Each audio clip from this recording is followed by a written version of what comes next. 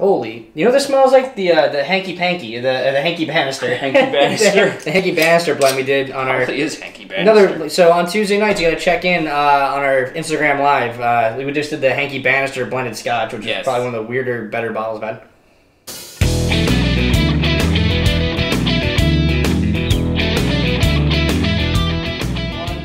Alright everybody, welcome back to another episode of Everyday Whiskey. I'm Dan. And I'm Mike, and this week on Everyday Whiskey, we are going to walk the line. Literally.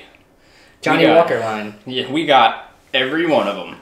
Courtesy of my mother. We stole it from his mom's liquor cabinet. It's her personal collection. Thanks, Mom. Thank you. Yeah, so I personally don't have a lot of experience with Johnnie Walker. Neither do I. We know his mom takes 2 hours to drink one shot. Yes. Which is called sipping to the maximum degree. Oh, yeah. But we're going to try to do this and not get, swifty. No swiftiness. So we're literally just going to go from red all the way to blue. This is going to be like the ultimate vertical. I don't think we've ever done a vertical this many bottles. The Buffalo Trace, dude. The 13. Yeah, Buffalo Trace. Yeah. If you guys watch, you got to watch it. We'll put a little notification up here. Yeah, right up that way. Our Pappy Van Winkle versus the World episode, we did a 14-bottle vertical, and I might have killed my girlfriend. But all right, let's start this thing with the red. We're gonna get right into this. Fresh pint. See the? Hold on, I gotta get it. Nah, I cracked it already. I was scared. I've never had the red label. Me neither. Okay. I've never had a lot of these actually. Holy, you know this smells like the hanky panky, the hanky banister, Hanky banister, the hanky banister blend we did on our. It is hanky banister. So on Tuesday nights you gotta check in on our Instagram live. We just did the hanky banister blended scotch, which is probably one of the weirder, better bottles I've had. It's that butterscotch, that Werther's. You smell Werther's? Yeah. All right, we're not gonna spend a lot of time on this stuff because we gotta really move. Yeah, we got a lot of bottles. All right, 3, 2, 1. Cheers. Cheers.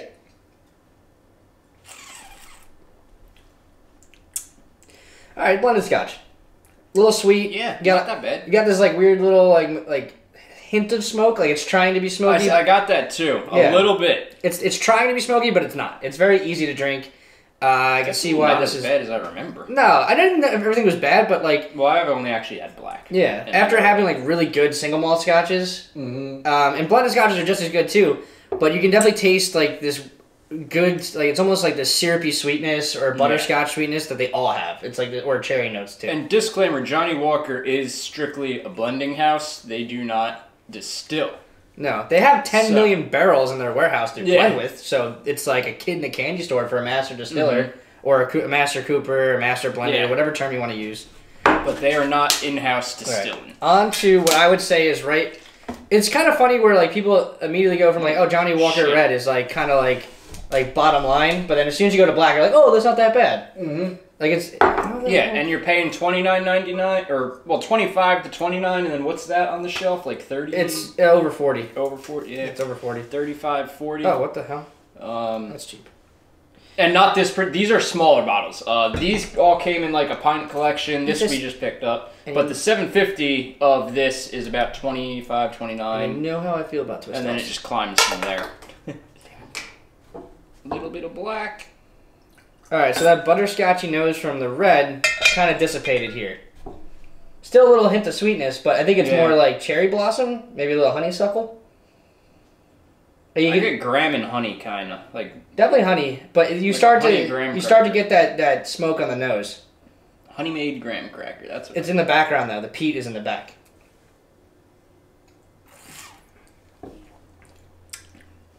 I mean, once again, you still get that blended sweetness.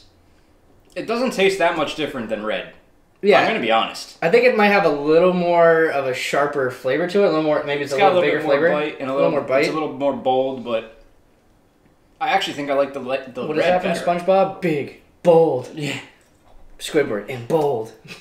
I think I like the red better. Honestly. I like the red a little better. I think it's just easier to drink. I like that you can pick up on the smoke a little, the peatiness. I think it was Scotch should have. Yeah. I think it was easier to dissect the red, where that one's a little more muddled. Yeah. Where I think there's a lot going on in that one, but it's kind of hard to pick out this is this, this is this, and this is this. It's all kind of like a. It's truly blended. It's blended really well. A cluster, you know what?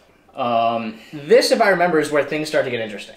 I've never had double black, so I'm interested. That's why I was excited to do this vertical, because I'm interested to see the difference between black and double. Thanks, Mom. And I'm also interested to see the difference between red and blue. I think black and blue is the big difference that you want to see, because I feel like red was like, that's definitely a straight up like budget. I don't want to say budget, but it tastes like budget blended scotch. Yeah. There it is. Oh. There's the smoke. Yeah.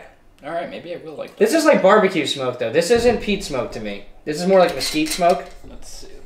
Yeah, double black. That toffee note really is gone now. Maybe a little fig. Definitely fig. No toffee. No honey.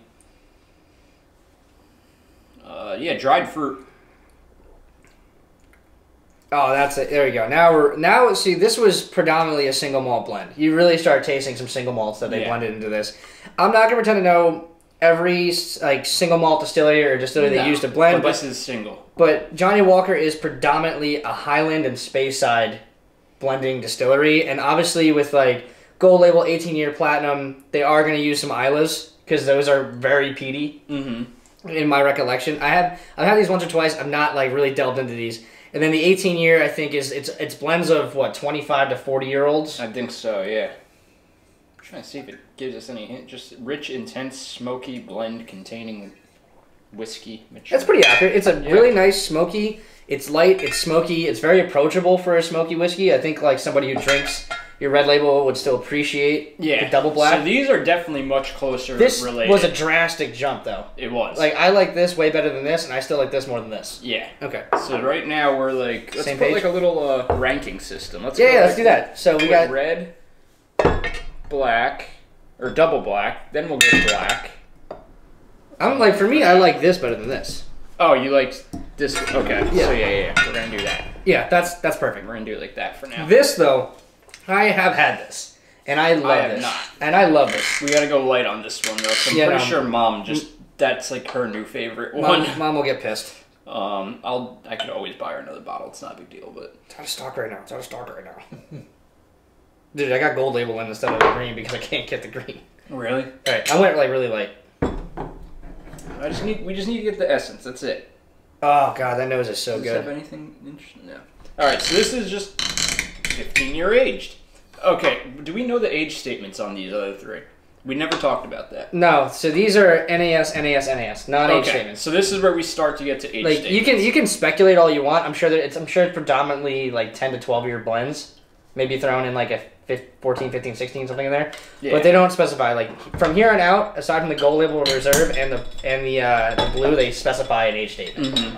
All right, let's put that back. So obviously 15 year. So the youngest blend in this is 15 years. Yeah. Obviously it'll go up from there, but the nose really isn't that complex. There's nothing on this nose. I get a little. It's a really clean. I get a little nose. peat smoke.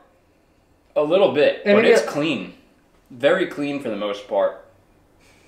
So if you're trying to be discreet... This is what we're still working on, is dissecting flavors from nosing it. Ooh, wow. Don't stick your nose in. I'm getting some sweetness, though. I'm getting some sort of sweetness. This is like... So the green label is the only one that it has no grain whiskey in it. It's 100% malt whiskey blends. And I'm actually getting some of that malt sugary sweetness.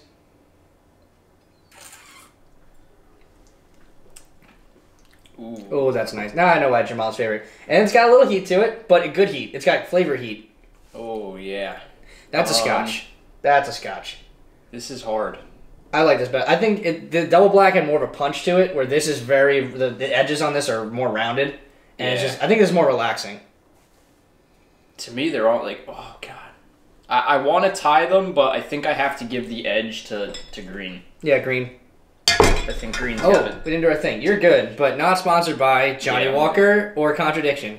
No. And thank you for drinking with us. Thanks for drinking with us. And every week, if you guys drink while you're watching this, thanks for drinking with us. Yeah, doing it right now. So we've got the gold Johnnie Walker Gold Reserve. Sorry. You might have to bleep that out this time. Yeah.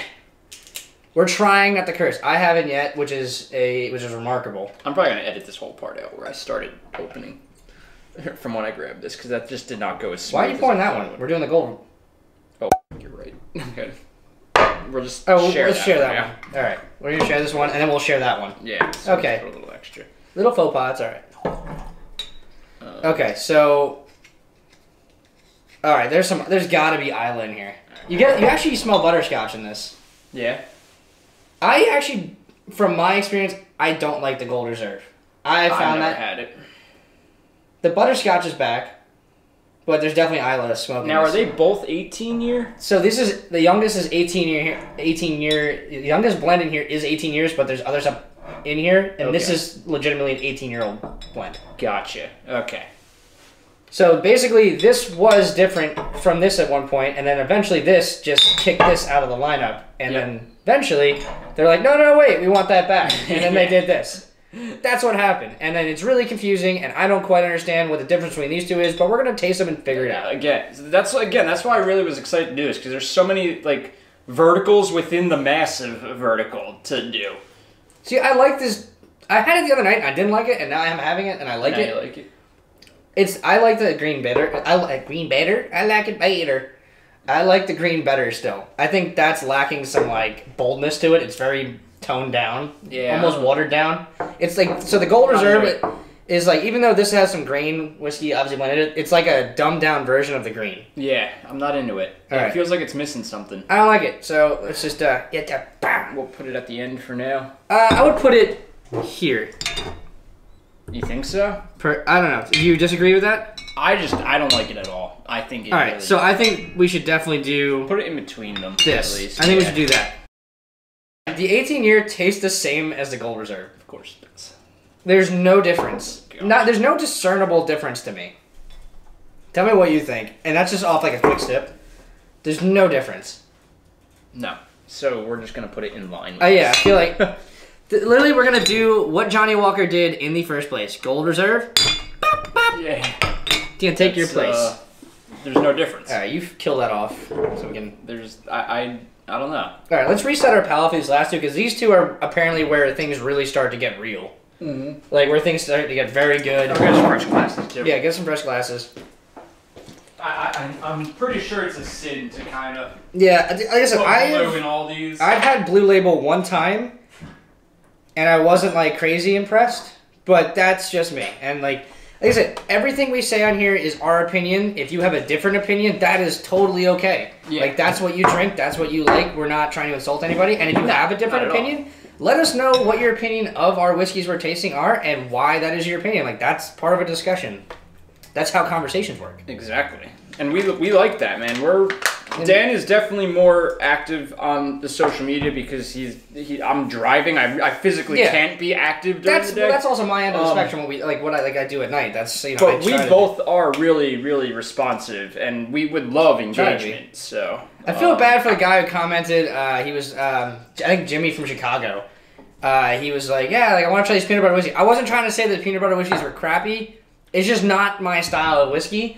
Yeah. My girlfriend loves them, and if you like flavored whiskey, like totally try the peanut butter whiskeys if you haven't had them. I'm not saying like they're a bad thing, they're bad for the business. No, not at all. They're not my taste. We'd be happy to talk about flavored whiskeys with you guys, but just don't expect us to go ranting and raving about them. Yeah, just make sure I'm drinking first. Yeah, that's really not our forte. It's neither of our palates. Wow. Good. Oh wow. The most complex nose so far. Yeah. What is that? What is the platinum a blend of though? Like, I don't know, but what's that smell? Oh, it's 18 year. Wait, what? It's aged 18. There's 3 different 18 years. Is it just straight 18? Maybe. I don't know. Private blend aged. What does that mean? This is Johnnie Walker. You're very confusing. So we've got the 18 year. We've got the Gold Reserve, which is a blend of 18 years. I think it's just because it's a private label. And this is a private label 18 year. Okay. Or a private blend, not label. Private All right, so blend. I'm going to assume private blend that like the Gold Reserve is like slightly less selective as far as what cask they use. It's a little more selective on the straight up 18 year, and then this is very selective. Yeah, it's got to be like hyper chosen. Like this is if you're looking at Knob Creek, this is your Booker's. Yeah. In bourbon terms. Oh, that nose is so complex. There's a lot in there. It's floral. It's light. It's fruity. Oh, this is nice. This is fruity. This is cherry. This is like dried apricot. This is nice. This is the best one so far. Yeah. To me, it's the best. I like this better than green. All right, so that's where we're going with that. Sorry, green, you just got outdid. And all right, like I said, we're not the 18 year and the Gold Reserve. We are counting them as the same because they were the same. I just want to center everything. Yeah, center it out. Because it's making my OCD tick. Yeah, wow. This is great. Ooh. After you swallow, let it sit for... I know, I hate that one. Let it sit for, like, kind of, like, just let it sit in the back of your throat. Can we put a picture of Steve Carell on there with a prison mic? That's what she's... Tell me you don't get a little bit of those tea... Like I get black tea. Yeah, like, I get herbal black tea. Like kind of on the back. This is really nice because like it's one of those things where it's like it actually tastes very big, but as soon as like it starts to heat up, it completely dies out and it starts to like it's like riding a wave. Like this is like riding a wave. Starts off peaty, starts getting fruity, starts getting peaty again, a little more fruity, starts to flatten out, starts to get some heat, and then it drops off. And it has a good finish to it. Once it drops, that end result is tea. But it's not like a landslide of a finish where it's just like it drops off the face of the earth. It's an easy, long-lasting finish. The residual, the lingering aftertaste is like a lot of tea in that. I like that. This is nice. All right, I'm gonna put some water in this over the Blue Label because the Blue Label is fragile. Very fragile. And theoretically, it should come out as #1. I mean, Blue Label is highly regarded. I just dropped. It is. On my shirt. Not only is it highly regarded, it's seen. It is portrayed as a bottle of status. Status. I mean, you buy this for your boss, or your boss actually sometimes will even buy it for you. Like this is. They don't have the thingy. Blue Label has a very, very, very. I can't think of words today for some reason. Esteemed reputation. It's allegedly. I got it. Allegedly, we're gonna find out. Oh, it was a cork. That's why. Yeah, of course. I thought it was a twist off. It's a freaking 200. No, man. In certain cultural, I can't talk. Dude. I can't words today. In certain cultures, the whiskey you have on your bar tells you what economic status you have. Yes, and that's very relatable to Johnny Walker. Your working man would be your red. Yep. Your middle class would be your black or double black. Your upper class would be your platinum and your Blue Label. Like that's immediately what they see. Even if they don't drink, they have it on their bar. It's part of the culture. Yep. And that's what I'm trying to like. I know people who don't drink at all who might have a bottle of this. I can't like. Yeah. I know people who don't even drink at all who have this bottle. Tell me this. This nose is like the Red Label nose, except softer, and the butterscotch is like more on the underside of it. I don't really get a nose on this. To your mom. I'm looking it up. Love you, Mom. Yeah, say it now. How the hell did you do this? Dude, I just put the cork back on without taking it. I ripped it out. If you could like repeat it. Oh wait, shit, that looked bad. Yeah. That looked bad. Alright, so let's leave that on the table and see if it does come out as one. The nose is nice. It's sweet. Wow. There's no peat. Really there's no peat at all. And I like, so I don't know if you'll pick this up on camera much. I'm going to try and stay further away. Oh, I'm blocking the light. If you notice, the bottle itself has a very, very delicate blue tint to it, which is kind of cool. It's the only bottle that has those minerals on the bottom. No, they all do. No, but so again, this has, you can really see down here. There's a blue tint, and everything else is just except for the double black is actually. So they really do put in. They put more effort into the blue by far. So I think this is the one. I definitely could be wrong here, but there should be like 40-year-old Balvenie in this. I mean, you. I heard that somewhere. I could be wrong, and if I'm wrong, comment. I mean, the bottle goes for anywhere from $189 all the way up to $230, so it's not cheap. I would buy this at $200. Mm-hmm. Wow. Do you get like bell pepper? A little bit of bell pepper. Tea? Is there even alcohol in this? My whole thing is like, here, this is my thing, and this is my thing only. It's 80 proof. Or you could agree with me here. Do not confuse smoothness with quality. Please don't do that. Yeah. And I'm not saying this is not a quality whiskey. I like the Platinum better.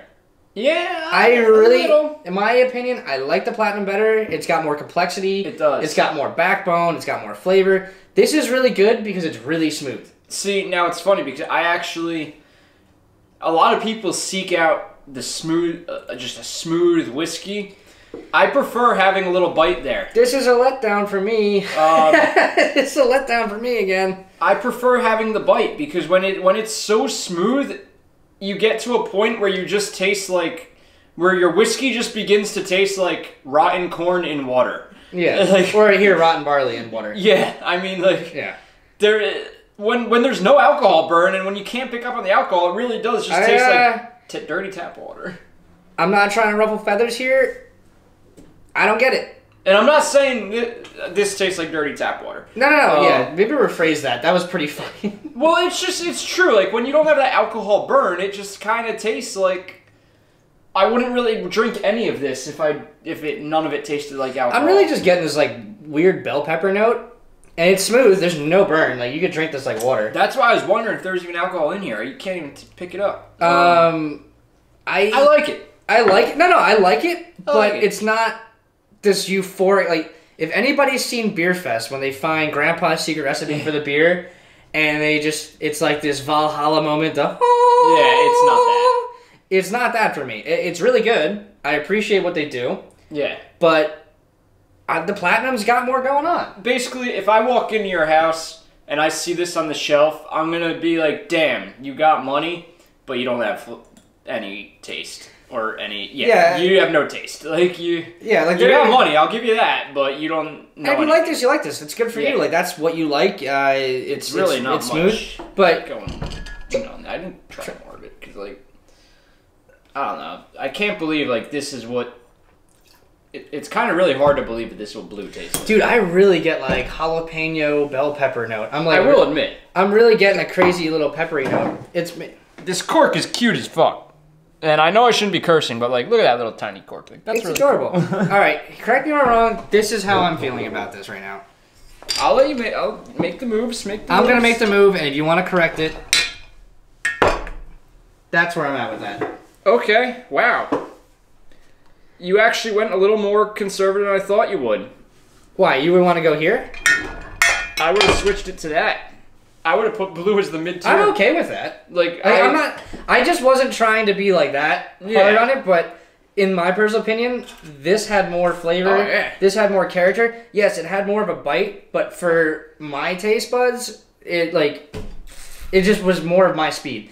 And this there's nothing there. I'm going to reiterate this, and when Mike does the final edit, you're not going to see a lot of the BS ranting. This is our opinion. Yeah, this is 100%. This is not the final say-so. This is not, we're not bashing Johnnie Walker. We're not bashing Blue Label for everybody who loves Blue Label and bows down to it. It's just our taste. This is our palate. Yeah, all I'm saying is it's 100% a bottle of status and not a bottle of quality. I know that sounds harsh, but it's just true. Yeah, there's definitely. But that's my opinion. That's for our palate. They got 10 million barrels to blend with, and I bet they used some really quality whiskey that went into it. Without a doubt. And it said it's smooth. It's got flavor, but it just doesn't have the complexity that I would like for a bottle of Scotch. And we're not trying to insult whatever whiskeys are blended in there either, because you know what? That just says they did a really phenomenal job at blending it, because you can't really pick anything out. There's no alcohol burn, so they just did their job, and their job was to blend a phenomenal whiskey, which they did. However, I don't know. It just doesn't do it. But this is our ranking right now. Number 1, Platinum. Platinum. Number 2 is going to be Green Label. Green. Number 3 is going to be Double Black. Double Black. And then number 4 is going to be your Blue Label, and rounding out the top 5 is going to be your Red Label. Red. And then the rest are, you can figure it out. Yep. And so blue surprisingly, Black Label was our least favorite. My least favorite. That was my least favorite too. And you know what? I'm not surprised because I've never liked Johnnie Walker, and you know my mom. She's only ever had your mom's a Johnnie Walker person, and she's always had black, and it's only ever been black in the house. So that's what I always based my dislike for Johnnie Walker off of was black. So I'm not surprised. But no. So Mike might have a predetermined notion of it. I do not, and I agree, and I actually agree. So yeah, if anybody wants to buy Johnnie Walker, and you want to spend money, buy the Platinum. Definitely. I think so. The Platinum, I think it's like 120 Yeah, it's close to Johnny Blue, but I think you get so much more bang for your buck. Out of I think that's your bang for your buck product right there. You do with Blue. And then Green Label, again, I love Green Label. I love Green Label before we started this, and I didn't rank it number one. No. We didn't rank it number one. And then Double Black, I've never had, and I'm actually surprised about how good that is. I think they should honestly just switch the liquid in these two. It's just this has so much flavor. It's crazy. I would definitely pay Johnny Blue prices for this. Yeah. Not for that. If you, all right, so we are going to do, I'm going to say we're doing this right now, and once we acquire a couple more bottles, we're going to do a blind taste test. Yes. On all of these, and do a true rating of what we like best, because obviously we knew what we were drinking here. We had some predetermined notions about what was in the bottles. Mm-hmm. We'll do a blind taste test to really hammer it home. I really only knew about the... I knew about green. I knew about the black. I've had black, and I've had the We've both had blue, reserve. but I feel like we both had blue a very, very, very long time ago. I think we got to end this thing now. Yeah, we do. Because even with the edit and I have to cut out, it's going to be a long one, but I expected that. But, all right, guys, that is our Johnnie Walker taste test. Yes, we hope you enjoyed, and stay tuned, and hopefully in a few weeks' time we'll do the blind taste test and really see what we pick. And everybody, at the end of the day, you need to do 3 things. You need to like, you need to subscribe, and you need to comment. Have a good week. Bye.